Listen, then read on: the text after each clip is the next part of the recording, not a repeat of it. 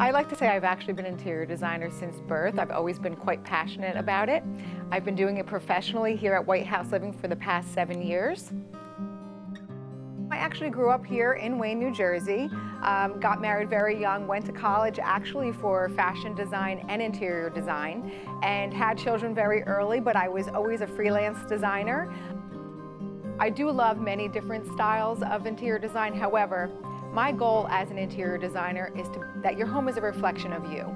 So I get to know the person, I get to know what your style is, and sometimes they need help figuring that out. I consider myself sort of a interior design detective in that way.